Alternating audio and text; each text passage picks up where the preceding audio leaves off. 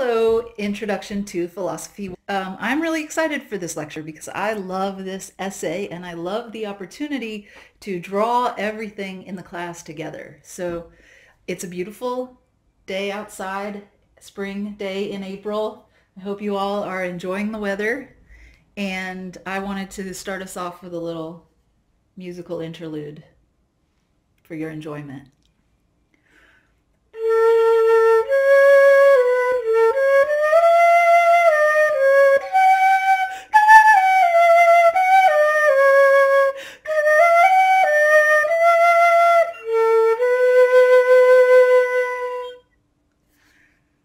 So today we're going to be talking about this piece, Coyote and Thales, and what they can teach us about American Indian epistemology and how it contrasts with Western epistemology. And like I said, the reason I love this piece so much is because it just helps tie together all the pieces of the course, including what we've been talking about in ultimate questions for the whole semester, or a good chunk of the semester, and Ishmael. And as we move into talking about Ishmael more deeply, I think this piece is a great way to bridge the gap between all the different parts of the course, including Ishmael, ultimate questions, and also the stuff we did at the beginning, talking about who we are as people and philosophy as a social activity and how it incorporates our humanity and who we are and how we're related to one another and the context in which we're doing this philosophy, which is during a pandemic. So that's why I like this piece, because it helps bring in all those different components.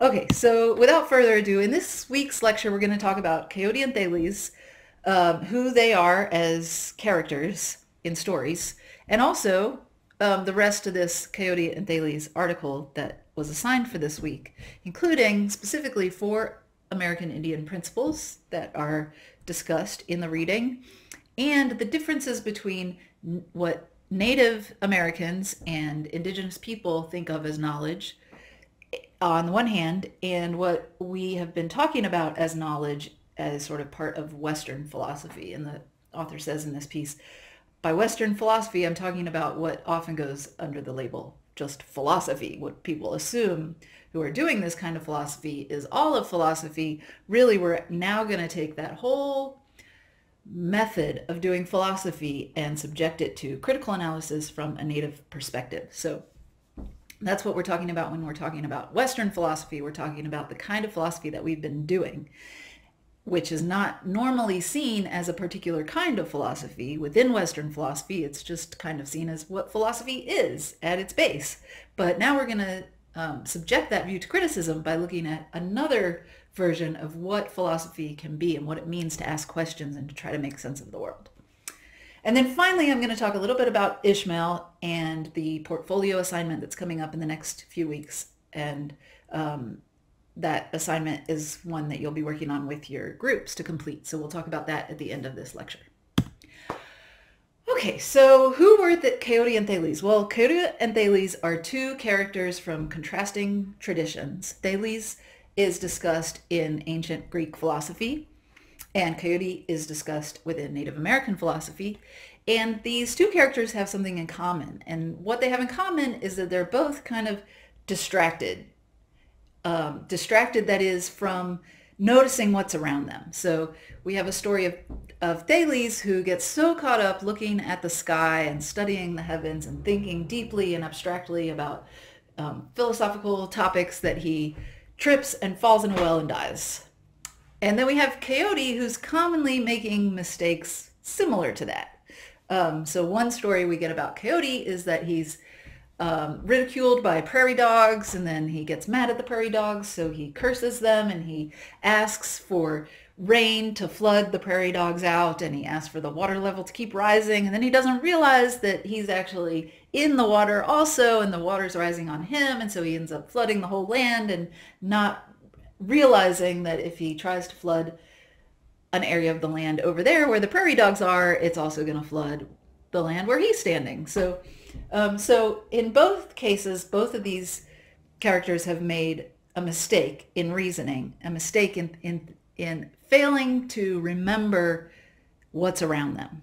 Okay, so the difference between these 2 characters according to the author of this essay, is that Thales is sort of hailed as a model of what philosophy should be. You're supposed to be so caught up in the abstract, in analyzing the nature of humanity, for example, what it is to be a person, that you don't even notice the people around you. You don't even notice who lives right next door, is the example we get from Plato.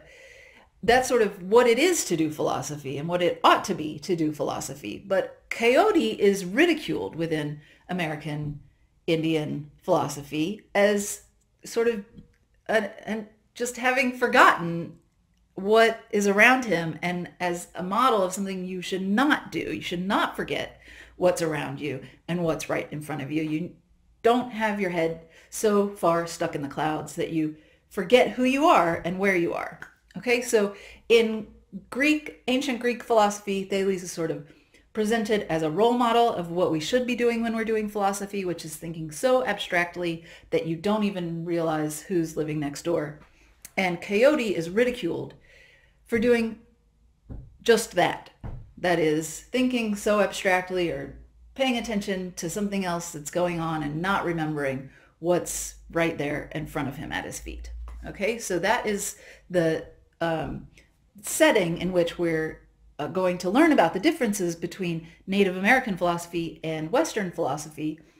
Those two stories are presented as sort of examples of what those differences are. Okay, now remember, there are lots of complexities and nuance that we're sort of blurring and brushing over just to get a sense of how these two traditions contrast. Okay, so we get 4 American Indian principles from this piece, and the author states at the outset, these principles are not the types of principles that you get in Western philosophy. So when we're talking about principles here, we're not talking about things like the categorical imperative or the utilitarian doctrine of what is right and how to calculate the best decision in any circumstance. We're not getting principles from this piece in the sense of a universal rule that always applies. That's not what a principle is here, even though that's the kind of principles we've been discussing until now. Now we're talking about what the author calls ways of being, or sort of mindsets, approaches to the world and to the universe, to how you carry on your day-to-day life. Just a sort of mentality or mindset that you have, a way of approaching life, the decisions that you make in your life. So a principle here is not a kind of hard and fast rule. It's more of an attitude or a way of being. Okay, so the first principle we get is the principle of relatedness. And we've already talked about that with Coyote and Thales. So the principle of relatedness brings out the connections that we have to what's around us and the relevance of being connected to what's around us and noticing, awareness of what's around us. So relatedness is really about awareness of your relations. So noticing what's around you and always being attentive to where you are and what's going on around you and how you're connected to the other parts of the world, not just other people or animals, but nature and your city, your society, the roads around you, everything that is around you. The second principle, that is a way of being, is the limits of questioning principle. And that is a recognition of the fact that not all questions are worth asking. Okay, and looking at the questions themselves to see if they're worth asking. And on this Native American approach, the questions that we ask are themselves important. Which questions we're asking is a question worth asking. And which questions ought we to be asking is also an important question. And as part of this view, not every question is worth asking. So that's going to be really important to keep in mind as we contrast the different approaches to what knowledge is, different approaches to theories of knowledge or epistemology, that on the Native American approach, it's not the case that more knowledge is always better. There are some questions that shouldn't be answered, some things you shouldn't even be asking. And on the Western approach, that's just not generally seen as how things work. And generally, on the Western approach, the more you know, the better.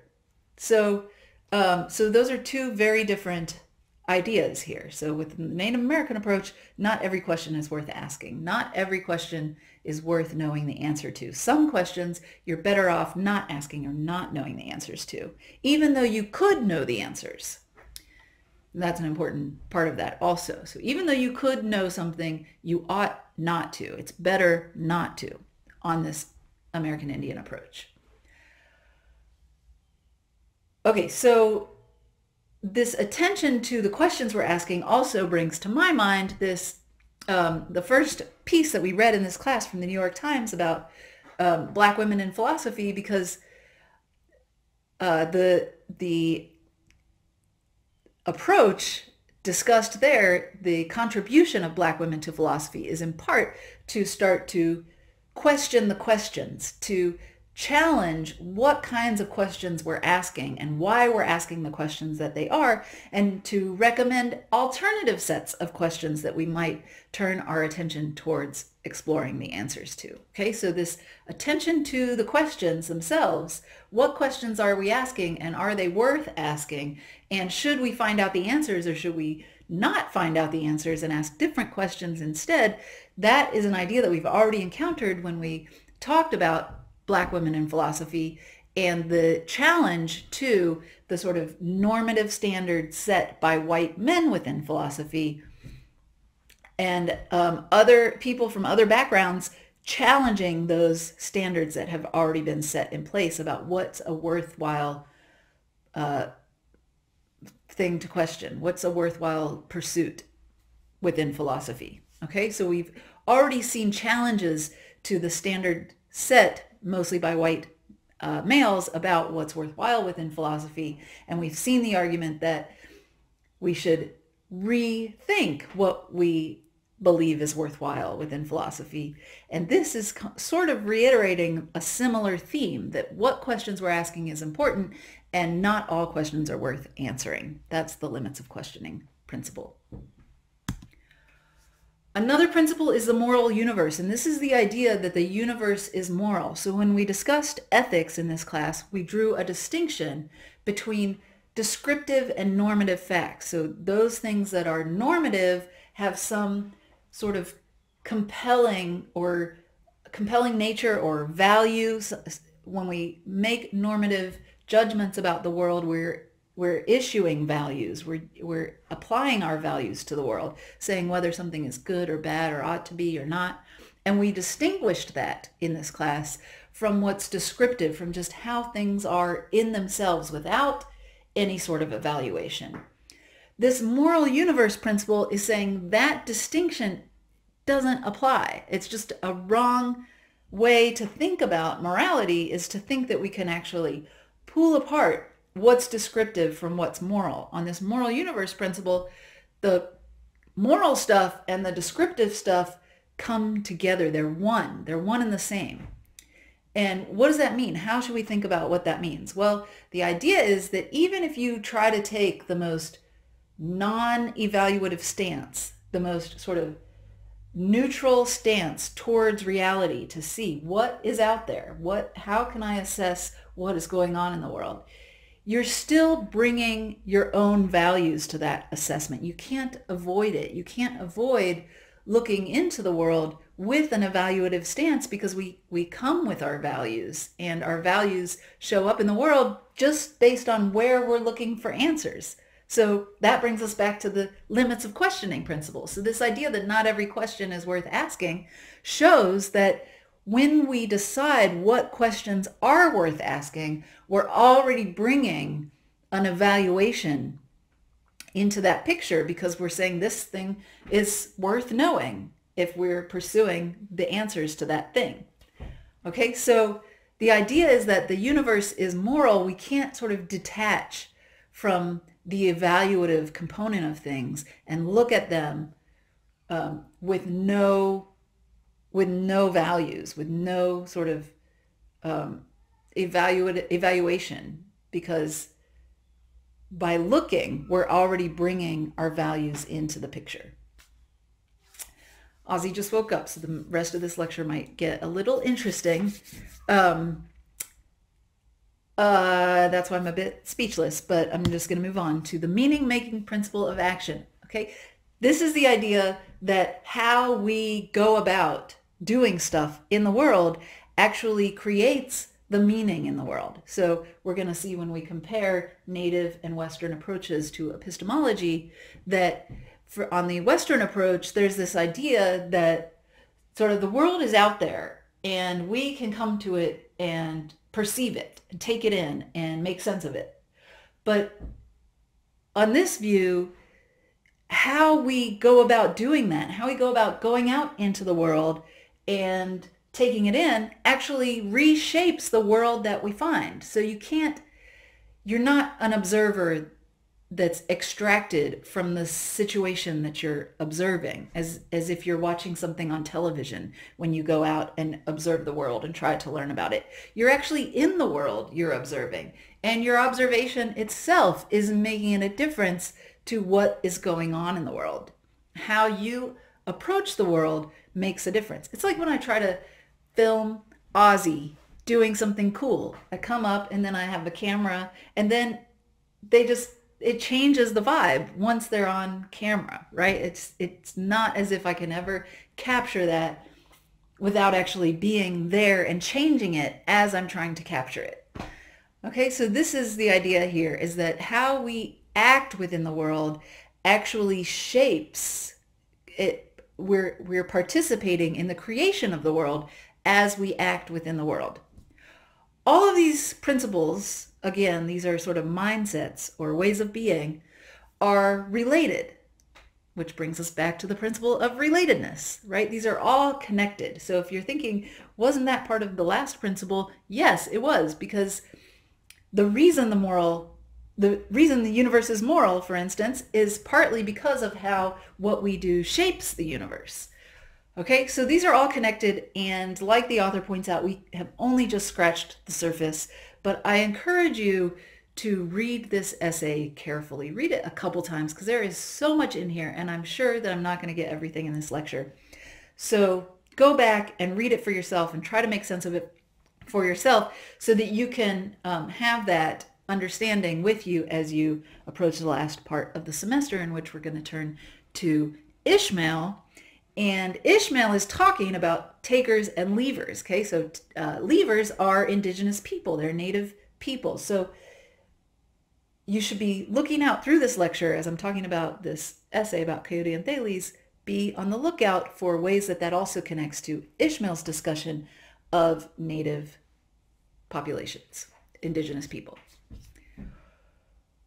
Okay, there's just so much here. I love this part of the class because I feel like it's the grand finale. And so I hope that I'm able to convey some of these connections, but a lot of that work to connect different parts of the course you're going to be doing yourself, but we'll talk about that. Okay, so Western versus native knowledge. So I'm going to pull up this T-chart here, which lists a lot of differences, and then I'm going to talk about them, and hopefully that will give you a good grasp of how these are different. But again, I encourage you to go back and reread the essay because there's a lot of detail in there that I'm going to have to skip over as I talk about these ideas. Okay, so if this is overwhelming, just cover up part of the screen as I move through it. Okay, so Western knowledge is concerned with propositional knowledge. That's where we started our discussion of epistemology. Knowledge is propositional. We contrasted that with knowing how to do something, or knowledge of familiarity, like knowing your friend's uncle. Propositional knowledge is knowledge that something, not knowing that something is true. It's knowing the facts. Okay? Well, already we have a presumption that that Native American philosophy, Native American epistemology is going to challenge. And that is the notion that propositional knowledge is sort of the end-all, be-all, the primary thing we need to understand the nature of, right? They're saying, no, propositional knowledge is just one kind of knowledge, and it's really not that important. What's far more important and basic and primary is this sort of lived or embodied knowledge that we might call wisdom instead of knowledge, okay? This is the kind of knowledge that you get from actually practicing being in the world, from your lived experience. Okay, so on the Western side, what it takes to have propositional knowledge is to have a true justified belief. That was the definition of knowledge that we started out with, that we were working with in our discussion of epistemology. Well, on the native side, knowledge is practical. It has to be able to be put to use. It's not justified in the sense of having another fact that gives you a reason to believe the first fact.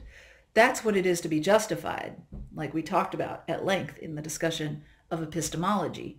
But for the native, on this American Indian picture, native knowledge is unjustifiable in the sense that you don't have some further fact that justifies the piece of knowledge you're talking about. Knowledge is wisdom in the sense that it helps you get around. It's useful. And so it's not justified by other pieces of knowledge. And furthermore, the notion of knowledge as true justified belief leaves us with this predicament that I've noted here as this foundationalism or an infinite regress. I put that on the screen here. So the idea, the critique of this Western definition of knowledge as true justified belief is that if that's what we think knowledge is, if knowledge is propositional and it's true justified belief, then you have this predicament. Either you believe in foundationalism, in which something is justified, so some belief X is justified by some further belief Y. Okay, think about arguments now. When we write an argument, we're listing the justifications for some conclusion. Okay, so foundationalism is one way to think about the need for justification, because the foundationalist says, well, some belief X is justified by some belief Y, is justified by some belief Z, which is justified by some further belief. And eventually you follow that chain and you get to some foundational belief that has no justification. It's justified in itself. And that was Descartes. Descartes, for example, gave us an example of a foundational belief, which was I think, right? That's the belief that's justified in itself, because each time you think it, you make it true. Okay, so the critique of this is that that's not really a plausible path, right? We don't justify everything we know on the basis of this one belief, I think. That's not how knowledge works. The other option, if you think knowledge is propositional and it's true justified belief, is that you just have an infinite regress because the justifications just go on forever. And that's not plausible either, okay? According to this American Indian critique of Western knowledge. Instead, on the native approach, we should not think of knowledge as true justified belief. We should not think about knowledge as propositional, as knowing the facts and having a reason for each fact you believe. That's just the wrong way to think about these things. And the idea that leaves us stuck having to decide between foundationalism or an infinite regress is further evidence that that's just a wrong way to think about knowledge, right? Instead, knowledge is practical. It's good if it works, and it's bad if it doesn't work. And that's how knowledge is, right? That's what knowledge is.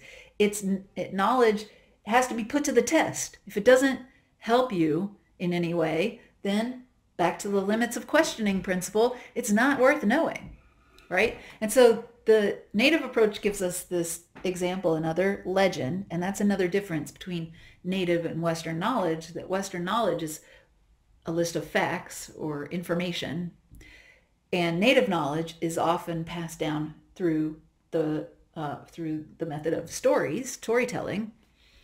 Okay, but we have this story, this legend of the universe resting on the back of a turtle. And then the Western person comes and says, the Western philosopher says, well, what's the turtle resting on, right? And so the person telling this legend just says, it's just turtles all the way down. Like an expression of exasperation. Like, I don't see why you could even ask that question. Like, it's just not a question worth asking, right? If you are asking, what does the turtle rest on? you're missing the point of the legend. Okay, you're just not getting it. Okay, so the reason you're not getting it is probably because you think of knowledge as true justified belief, and that's just the wrong way to think of knowledge, right? There's no justification for thinking that the universe rests on the back of a turtle. Instead, it's a story that's used for its practical import. Okay. On the Western approach, knowledge is seen as an end in itself. That's why it's something that we always want more of, right? Because that's what we're working towards. Why do you want to know this thing? Well, there's no reason beyond that you want to know it. It's just that knowledge itself is good. But on the native approach, knowledge has to be conducive to some end that you have. And what you're learning is actually shaped by those ends, by what your goals are. So you have to keep in mind, what are your goals and why are you reaching towards what you're reaching towards, and what is it helpful to know in order to achieve those ends. Not all knowledge is useful, and not all knowledge, therefore, is an end in itself. So on the native approach, again, knowledge has to be conducive to some goal that you have or to some aim of yours. Whereas on the Western approach, all knowledge is good. If you don't know something, it's better to find it out, right? Well, that is a violation of the limits of questioning principle. So that's why there's a limits of questioning principle, is that knowledge is only worthwhile if it is conducive to the ends that we have. Okay, on the Western picture, knowledge is this sort of abstract thing that's out there in the world. And on the native picture, knowledge is right in front of you. It's what's at your feet in that sense. It's part of your lived experience. You're embodying it at the moment. So how you move is an expression of your knowledge or your wisdom. And it's not as if you're just this inert thing trying to perceive the universe or the world out there as separate from you. It's at the intersection of where you meet the world. Okay, Western knowledge involves hypothesis testing. You formulate a hypothesis and then you go out and you run tests to see if your hypothesis is true, and then maybe you reframe your hypothesis, or you make adjustments to your hypothesis, and then you test your next hypothesis, etc. On the native picture, knowledge is obtained through listening and observation. So you're not trying to prove some point. Instead, you're just openly accepting what's out there to be accepted, paying attention without having an agenda. On the Western approach, oh, this is backwards. Oh no.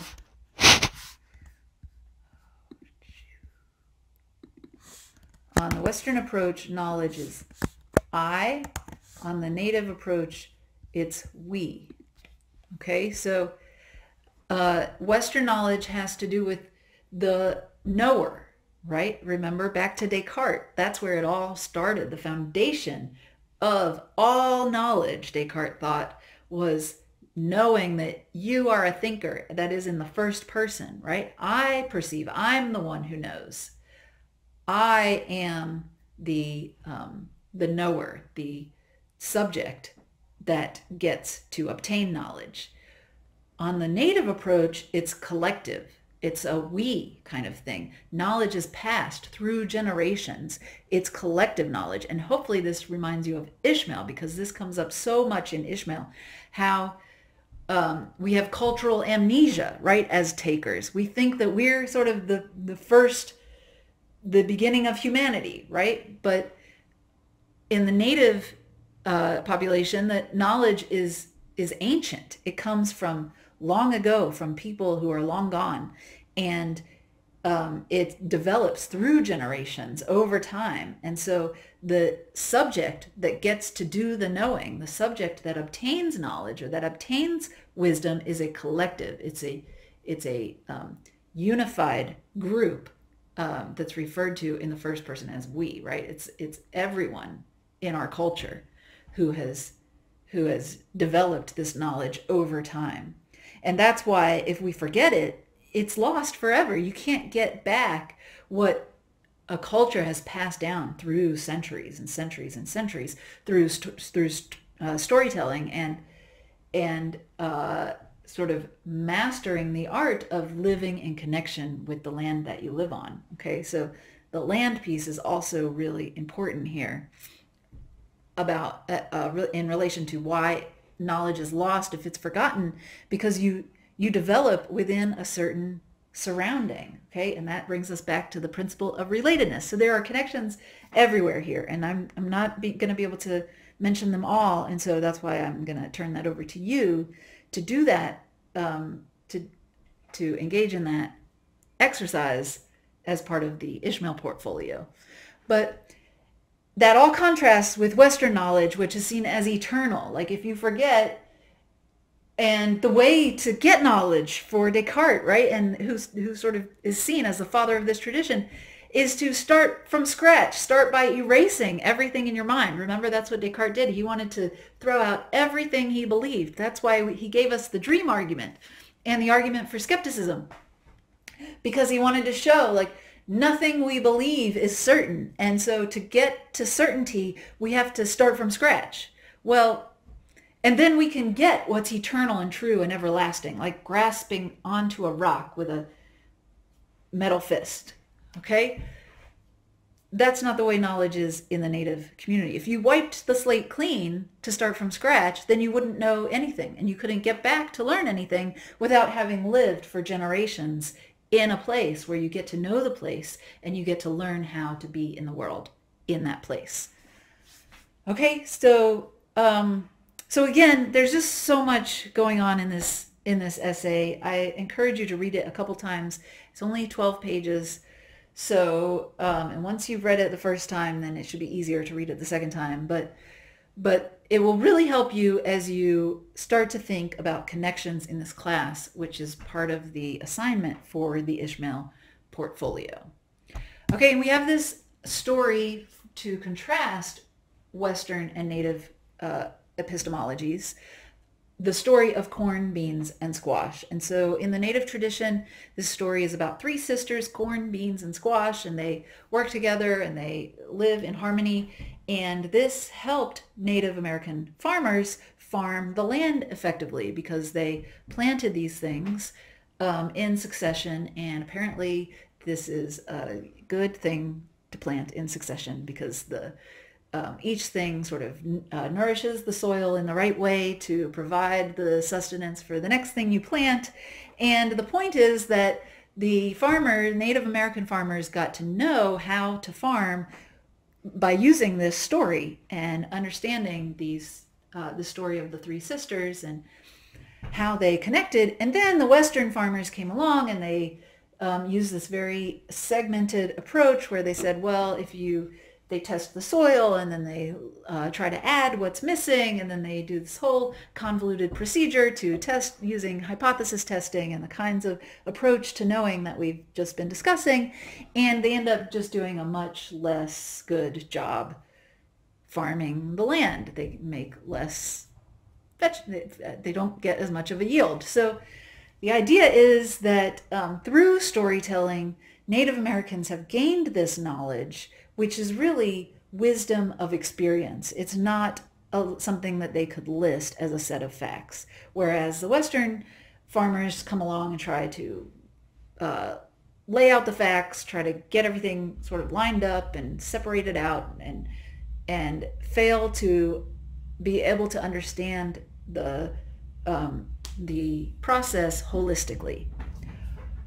Okay, so it's just one example, and it's an oversimplification of these contrasting approaches, but it's worthwhile for understanding how Native epistemology and Western epistemology are different.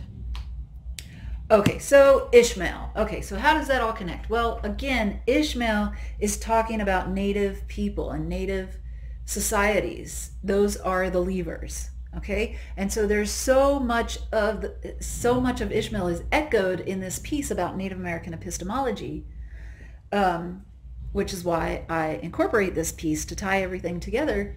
But But I want you to think about how the Leavers in Ishmael and how Tager culture are echoed in the Coyote and Thales piece, and how the Western and Native approaches to epistemology contrast, how that contrast is connected to the contrast between takers and leavers. And while we're on this topic, to also think about the previous lecture on indigenous ethics, right? Ethics of care from a feminist and an indigenous perspective. There are a lot of overlapping themes, which you might be picking up on, between Native American ethics of care, and Native American epistemology. And that's not by chance, because what we've already said is that for the native, on the native picture, knowing the universe is moral, right? So ethics and epistemology cannot be separated. Okay, so that's why when we're talking about Native American ethics and Native American epistemology, we are talking about a lot of the same themes, because these things go together. My neighbor's just leaving on his motorcycle. Maybe you can hear that. But okay, so those things go together and overlap. Knowledge, epistemology again is the study of knowledge, and ethics within Native American philosophy.